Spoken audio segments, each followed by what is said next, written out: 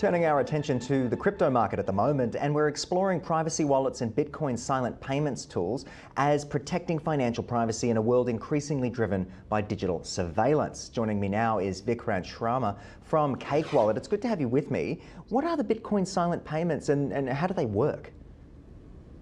Yeah, first of all, thanks for having me on. I really appreciate it.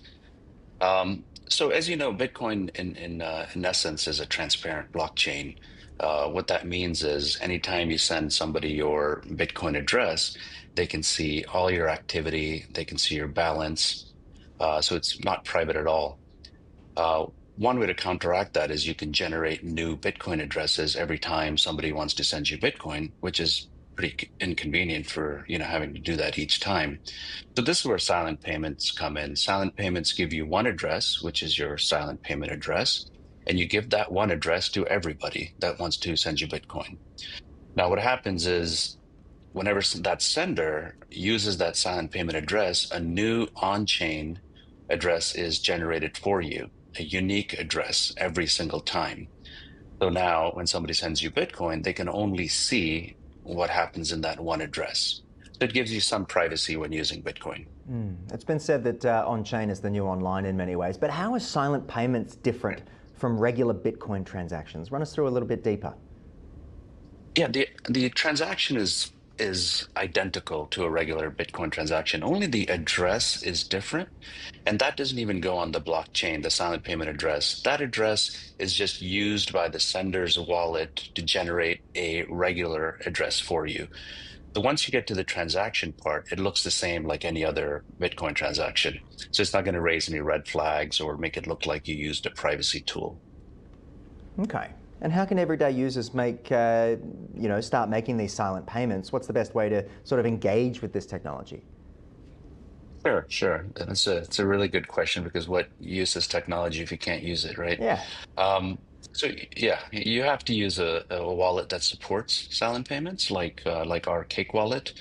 And once you download that and you set up a Bitcoin wallet, it's very easy. You just choose a silent payment address, and then it's just like sending and receiving a regular Bitcoin address. The same way you would scan or paste a regular address in the sender's field, in the address field, the same way you would just put a silent payment address in there, and it'll work like a regular Bitcoin transaction. Okay, so why is Bitcoin, despite common belief, not actually private? I think a lot of people would be surprised by that. Yeah, yeah. That's what everybody seems to think that it's private, but unfortunately, it's not. You can go to any blockchain explorer, you can type in your address in there, and you'll see all your transactions, your balance, and you can even go backwards from there. You can look at your sender's history and their sender's history, and keep going backwards as much as you want. I mean, look, there are other more private chains out there like Monero or use Litecoin with MWeb or Zcash shielded. But unfortunately, Bitcoin, that's just the way it's built. It's not private. Okay, so what risks do people face under growing financial surveillance? What are the sort of things we're trying to combat here or navigate? So, I mean, financial privacy, right? It all comes down to that. How you spend your money is your business and nobody else's. So, what are the risks in that? If your bank doesn't like where you're sending money, they can freeze your assets or seize your assets or sanction you or just cancel you from the bank. And the same thing goes with Bitcoin. If you're using in a very transparent way and the exchange doesn't like how you're spending or where you're spending the money to, they can cancel your account or seize your funds. So I think financial privacy is quite important. Let's touch on why the level of privacy is important for the average person, would you say? I think a lot of people out there, they feel that transparency, perhaps in contrast to what you were saying just before, is a welcome thing, but it's not always the case. Yeah, it's not always the case. I mean, everybody has a different level of privacy that they strive for. Um, I mean, just the same way, if you're using cash, if you go down to the local store and give cash to buy something, you're not revealing your complete history, your bank balance, or what have you.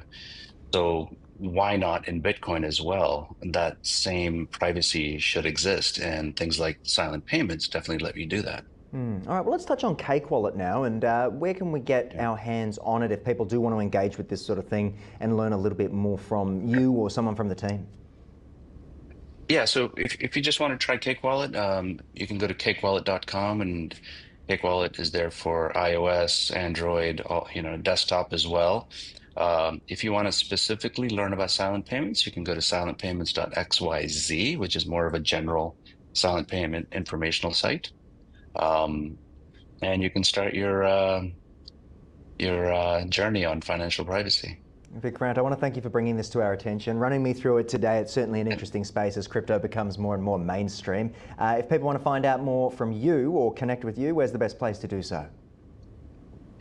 You can find me on X, previously known as Twitter, right? It's vikrantnyc.com, or you can send me a message on Telegram, which is just at cake, CAKE, as in Cake Wallet. And I'll be happy to hear from you. Wonderful stuff from you, and thanks again for joining us right here on Ticker. Thank you.